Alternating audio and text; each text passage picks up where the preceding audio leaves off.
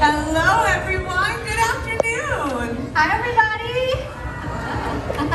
Welcome to Feathered Friends in Flight. My name is Lisa. My name's Lucy. And you know, birds like that here, recycling that bottle, the spoonbills flying overhead, they have hopefully been inspiring people to care more about the natural world around them every day since this park opened back in 1998. Yes, and this is our favorite part of every day, getting to share awesome birds like this little dinosaur with all of you. Do y'all want a closer look? You don't really wait for an answer. No, that was awesome. No, this is Jean. Jean is a ground hornbill, and heads up, here she comes again. You know, these birds are pretty cool. Well adapted to really eat just about anything, actually. Yeah, check out that huge beak that they have. They do use that to pick up all kinds of stuff, including snakes. They'll even eat venomous snakes. How neat is that? I know, picture it. They're out in the grasslands of Africa. They spot a snake. They're gonna grab it, shake it up, and slurp it back like spaghetti. It's disgusting. Don't look it up on YouTube. But really cool to have all kinds of birds out there eating all kinds of weird stuff. That is true, yeah. And the hornbill family is a pretty unique one. They've got birds from Africa, birds you can find in Asia. Here's another one right here. This is a trumpeter hornbill. His name is Harvey. They can be found out in Africa as well, and he is an amazing flyer. They'll dart in and around the trees. It is super cool. Yeah, and actually we have a fun way to show this off if I have the help from some of you. Do I have two people out there from the same group who want to be trees and get a really close look at Harvey? How about right in the middle in the white Mickey Mouse t-shirts? You two want to help me out? Stand up right where you're at. You're going to face each other and make a big hoop with your arms like this. Yes, perfect. Okay, check it out. This is like our canopy of trees, right? We have the forest of Africa, two trees rising a little bit above it. We got Ray helping us out in the back. What do you think, Lisa? Okay, I think this is awesome. Wow, right over the top. I feel like you didn't even plunge that bird back Yeah, there. there you go. We're going to make it a little bit wider because we have a lot of trees in between you and him. Here we go. Got it. Volunteers, nicely done. That was awesome. That was super cool. And you know, it's beneficial for them to fly the way they can. It helps them avoid predators, and they can catch flying insects right out of the air. Yeah, okay. Do y'all want to see Harvey catch a flying insect out of the air? Yeah. Yeah, okay, let's do that too. That'll be fun. Yeah, what's your plan? Okay, so, yeah, I didn't talk to Lisa about this, but look what I got, Lisa. And I need more explanation of what this is for. Does anyone know what this is? A rocket launcher. You said no, I appreciate the honesty. Yes, I did hear it. It's a stomp rocket, like a rocket launcher, right? But I have modified this one, so today it's going to be a grape launcher. And we're going to shoot a grape up into the air and see if Harvey can catch it. Does somebody want to help me test it out? Anyone want to help me try it? How about right here in the blue t-shirt? You want to help me out, bud? Yeah, come on down to the front. Let's give them a hand for volunteering. Hello, what's your name? Aiden, nice to meet you. Check it out, I have a grape in my pocket.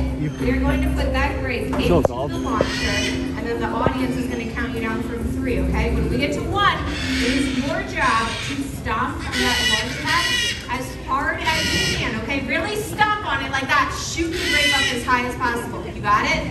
Okay, I think we are ready to go. Help me count them down. In 3, 2, 1, go! Up. Come on ahead, we're ready to get the Rocketeer. You nailed it, buddy. I really like your family. Thank you so much. Okay, that was way better than I thought it would be. Yeah, honestly, that worked incredibly well. I was a little bit nervous for the front row here for a second, but that was great. Yeah, that was really cool. Harvey, you did a great job showing off those flying skills, catching that in the air, and we'll see you later. What do you think? Yep, right back through that window. Just one hop up, left. Harvey, our trumpeter hornbill. That was cool. And you know, they have amazing physical adaptations. This next bird, I guess you could say it's a mental adaptation. They are incredibly smart. Yeah, this is Walker. He's a pine crow, and we have a cool way to show off just how smart he is, but I need another volunteer. This time it has to be an adult, and you need a $1 bill. Hands start going down when we ask for money. Okay, how about you right here in the pink Hakuna Matata t-shirt? You got a $1 bill on you? Perfect. Go ahead and pull it out. You can stay right where you're at. What we've done is teach Walker to know who we want him to fly to based on who's holding that prop. So we don't want him to just start landing on random people, right? But we've taught him to identify the $1 bill. So once you get it out, you're going to make a good perch with your arm. Is it okay if he lands on you? Yes, that's what we're going for. So even though he's never met you before, he's going to see you're holding it, fly right out and land on your arm. And then he takes your money.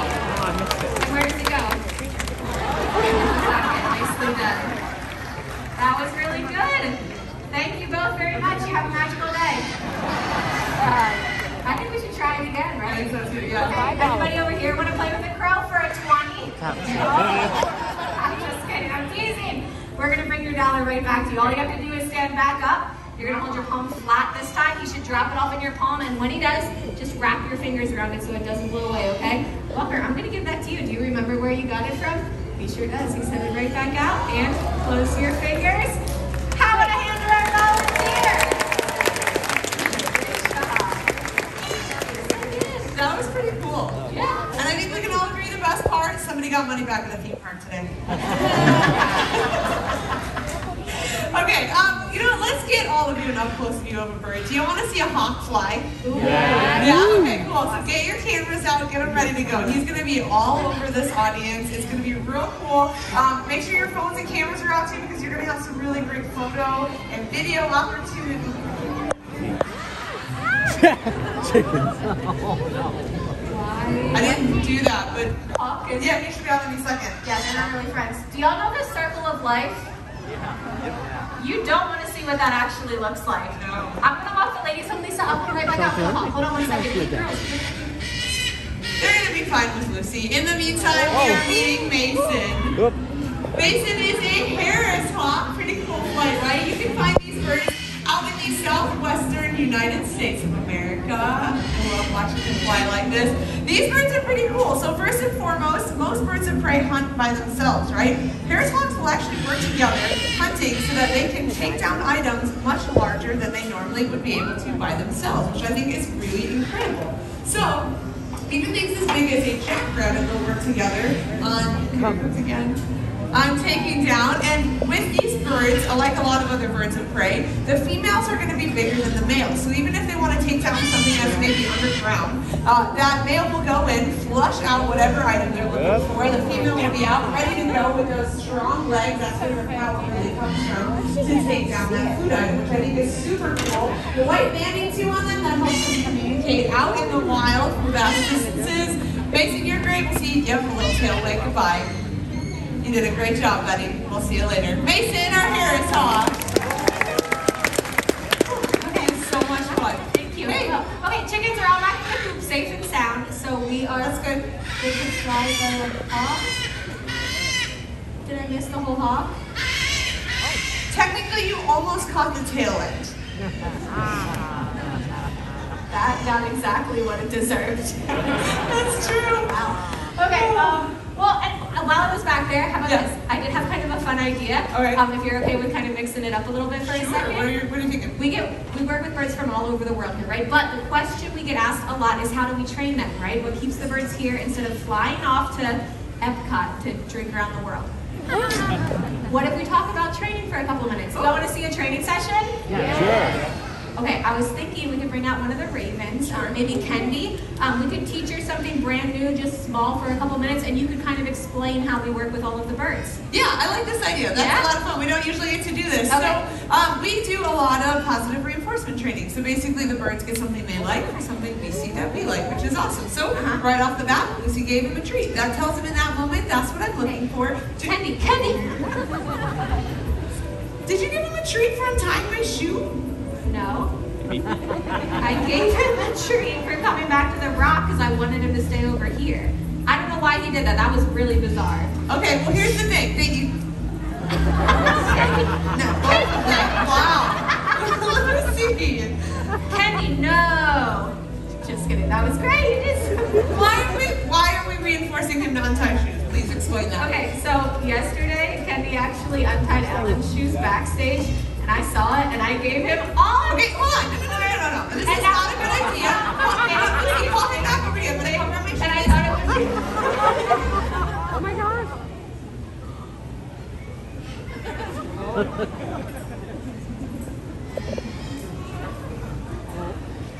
How is my microphone cord?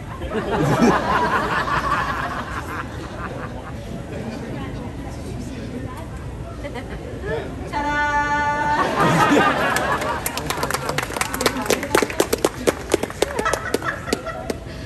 I don't know what to do with that. Can we fix it? Hold on, okay. Fernando is our sound tech in the back. Hi, Fernando. Can we fix that? What do we do with that? The backup one? We'll just have someone bring it out for you. No, but you can, okay, Lisa, hold up, Lisa. Okay, the shoe thing was pretty good though, right? Yeah. Yep. Well, okay, I did need Lisa's help for what we were gonna do next. So, I tell you what we're gonna do. We're just gonna mix it up some more. Do y'all want me to pair it?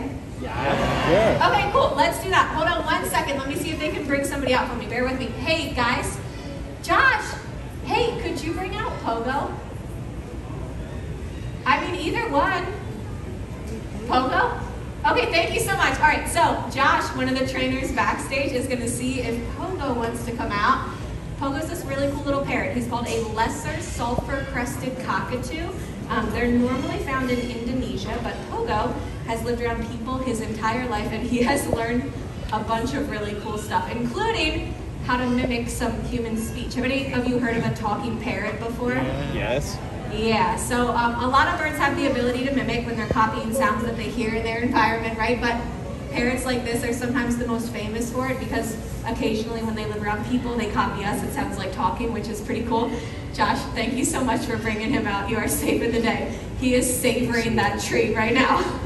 Look at that, yeah. So, like I said, Pogo grew up around people, lived in the home for a very long time as a pet, and he's learned to do a bunch of stuff, and he's learned to mimic a few different things. We'll see if he wants to show off some of that this afternoon. Hi, Pogo. Do you want to start off with a hello?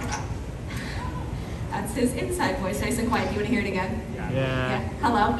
Hello? Hi? Hello? That's it's very little, but most cockatoos, they're not saying hello, right? They're using their outside voice. Do you want to show them that? Do you want to show them your screen? Are you ready? You're mocking me. Your beak is moving when I'm talking. And now you're going to do whatever that is. How about this one? Your screen. Are you ready? Here we go. You're going to scratch your head and then scream. Good job. Nicely done. I know, a screaming parrot. Yay. It's obnoxious in your house, but out in the wild, that scream is really important because it's going to alert his flock to predators, right? Things like hawks and owls and eagles and snakes and lions and tigers and bears. Oh my! Okay.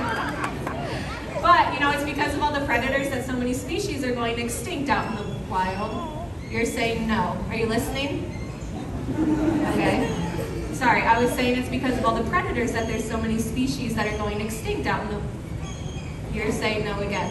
Okay, well then help me out. If it's not the predators, what is it? Are you saying it's me? It's my fault. Yeah, is it my fault? No. Okay, then, ooh, you know what he might be trying to get at? Are you talking about humans? Okay, that actually makes a lot more sense, right? Probably more so all of the problems that humans can cause, right? Things like, are you okay? Pogo? What is that? Pogo, what? Okay, whoa. You are gonna knock that perch over. Hey, are you okay? Okay, sorry, I don't know what that was. Yeah, problems that humans can cause. There's a lot of them, right? Things like habitat loss, misuse of chemicals, the illegal pet trade. Why are you, why are you, why? Okay, buddy, are you sure you're paying attention? Okay, point I'm trying to make, if I can finish my sentence, is there's a lot of big problems out there, right? But problems that are out of control, like a certain little cockatoo. I'm so sorry, I don't know what's happening. Pogo, will you get back up here? Okay, come on, look, Pogo. Pogo, look. Look.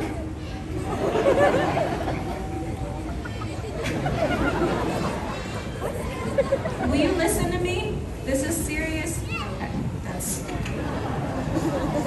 You're listening real good. Thank you very much. Point I'm trying to make, lots of big problems. Some people have realized it though, and they're trying to do something about it. Why don't you tell everyone what you think about that? Yeah, good news. Do you want to do it again? Yeah, that's right. I'm going to let y'all in on a secret. Pogo is a very smart little bird. Are you so smart? Yes, he's the smartest one, and he's looking and listening for subtle cues to do a lot of these behaviors. You may have picked up on a few of them. For instance, if I wanted to shake his head no, I could point a finger in his direction. We get that. To nod his head yes, all I have to do is cross my arms in front of me. As soon as you're done with that treat, how about this one? Sometimes if I point under the perch, he'll do a flip. We'll see if he wants to do that. How about this? Super cute. And then if I just gesture with my right arm like I'm listing things off while I'm talking. We get that. We don't know what that one is. But if I don't give him a treat, he's gonna do it for a really long time. So, okay, buddy, you are doing such a good job out here. We'll end with some verbal cues. He knows a few of those as well. Like this one. Look. We look. Look. Look. And if I don't do it, he'll be like, is she doing it? How about now? Now.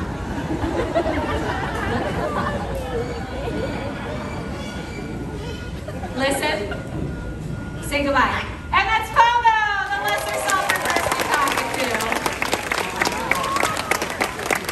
I know. We love that little bird. He is too cool. Josh, can I give you the rest of these treats? Thank you again so much for bringing. Hi. Can you hear me okay? Yeah. Great. Came back out. We brought out Pogo. That was a great idea. Yeah, thank you. And I was saying how much we love working with him, right? But I do want to make sure seeing Pogo does not inspire anyone to want to run out to a pet store to find a parent who's going to either talk or do any of that other wild stuff. Most parents don't do any of that, and they are extremely challenging pets to have for a lot of reasons. That's true. So, did Pogo scream a whole bunch for you? That's the biggest challenge that comes with it. They also bite very hard and live a really long time. Did you tell them how old Pogo is? No, do you want to? Pogo turned 53 years old this year. Yeah. Yeah. That's no joke. Yeah, it's a lot. Also, do you know what we're doing? No, the whole show's out of order, so where do you want to go next? We figured for contrast, it could be really fun. Whoa! Oh my God! What? That was good. Yeah. He's a lot bigger of a bird. This is Boris. He's a marabou stork. This is a 10-foot wingspan you are seeing on this bird. That's, yeah, a whole lot of birds. Are you okay? Yes, no, they're cool birds. Heads up, here he comes. I know, he's really big. But no, and they're also really important too. These birds are scavengers. They eat dead stuff, right? Which sounds gross, but it's an important job to have because out in Africa, when animals die, a bird like this comes along and they're the ones helping to clean up the mess, which stops the spread of disease and keeps wild places clean. That's right. I mean, they are incredible. That was awkward. Sorry, buddy. They're incredible to have around. Very beneficial. I think if we recycled in our own way with them, the world would be a much cleaner place. Boris, our marabou stork. That was exciting. Okay. Yeah, that was a really good plan. I could use more of a heads up if you're going to fly a pterodactyl at me. That's fair. Yeah. Okay. All right. So those birds are incredibly beneficial because they're cleaning up the environment. These birds are beneficial to farmers. They'll eat the bugs off of their crops. This is a crown crane. I want you all to meet Fraser. Fraser Crane. And we're still really excited. Yeah. All right. Do you want to call them down the stage? Oh, wait. Okay, so normally I'm the one who calls Fraser down and feeds him, but Lisa has been practicing with Fraser behind the scenes all week. Right. I think you're ready. I think you should try calling him down. I haven't called him on this show yet. I know you haven't done it out here, but it's been going well in the back, right? Sure. Okay, and the audience has been supportive. Do y'all want to see Lisa feed the crane? Come on, just try it. Okay. I think you're totally ready. Okay. Plus, we were talking about training, right? And this is a huge part of it, the relationship building. That's what Lisa's been working on with Fraser, right? So we typically start all of our training in the back. Lisa's been hanging out with him, giving him all of his favorite treats, spending time with him, building up what we call a trust account so that now out here, Fraser recognizes Lisa and he's confident and comfortable enough to fly right over all of you, straight to her on stage. So you're in the right spot, Lisa, and as soon as he's done with all of the stuff up there, he should look right at you, and then you can give him a call down, and he almost always lands on the grass right there, okay? All right. That sounds good. Okay, you start now. You ready? What do you think, buddy? Okay. All right, here we go.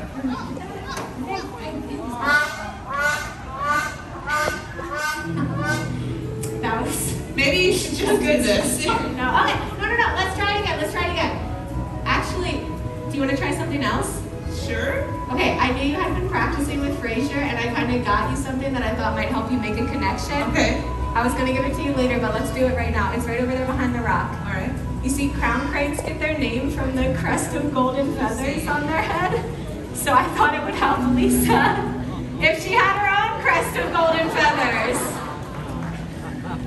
You got me a hat. Yeah, you gotta put it on. Come on. Put this on. I appreciate the thought, but I did. What do y'all think? No! You're like, Come on, for the children. that's cheating right now. Doesn't even fit. All right. You kind of look like Guy Fieri. Yeah. No, okay. This is why it's gonna help, right? Think about it. You look like one of his crown green buddies. Look. Oh, sure. He's flying to the other platform.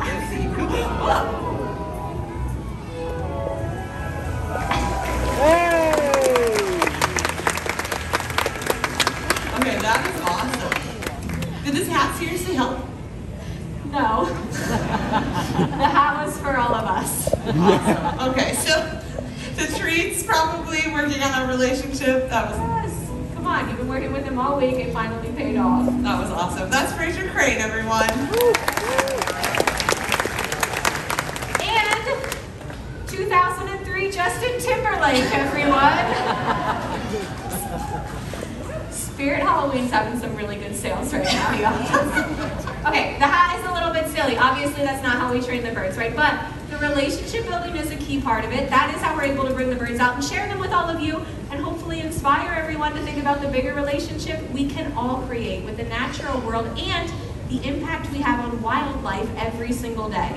That's right, and there is no better example, in my opinion, of the way that we have positively impacted the environment than the story of the national symbol of the United States of America, the bald eagle. Everyone, I'd like you to meet Hope. Now, Hope was actually injured in the wild when she was younger and deemed non-releasable, so she came to live with us to help tell the story of how we almost lost these birds forever. It wasn't that long ago, bald eagles' numbers dropped so low, they were actually placed on the endangered species list. And a lot of people feared future generations weren't going to see them in the wild anymore. But something amazing happened. People took notice of that call and they took action. They started cleaning up the waterways where the bald eagles fished, and they stopped using a chemical pesticide called DDT, which was a major reason for their decline. Yeah, and the cool part of that is it was people, like everyone here, who made the difference and helped bring the bald eagle back from the brink of extinction. That's right, all the efforts paid off, the numbers of bald eagles started to climb, and they were officially taken off the endangered species list. It is an amazing conservation success story and a true testament of the power people can have to protect wildlife. Absolutely. The bald eagle story is one to always remember because there are still many animals in wild places who really need our help, including these birds. This is Link, and he's a blue-throated macaw. Blue-throated macaws are one of the rarest species of macaw found out in the wild today. They're only found in Bolivia, and estimates have less than 300 individuals out there. Yeah, which it is a really low number, but it's not all bad news. We've teamed up with an organization called the World Parrot Trust, and they are breeding blue-throated macaws whose offspring will be released into Bolivia to join up with the populations there, so that hopefully one day we'll get to see skies filled with blue-throated macaws. And that will be an amazing sight to see, and it doesn't end there. There are so many amazing birds out there with their own unique stories, like coming out of the window right here. This is Guinness. He is a Togo toucan. Yeah, there's a lot of cool animals out there. Go out in nature and explore. Have an adventure, because you never know when you might find your new favorite. So on behalf of all of us up here, especially those with feathers, we want to leave you with one final wish. May your hearts take flight and your spirits soar forever. Namaste.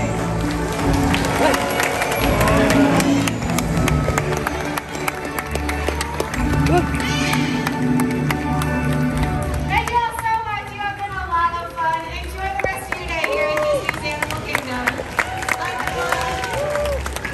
Explorers and friends, thank you for joining us for Feathered Friends in Flight. Have a wonderful rest of the day exploring Disney's Animal Kingdom.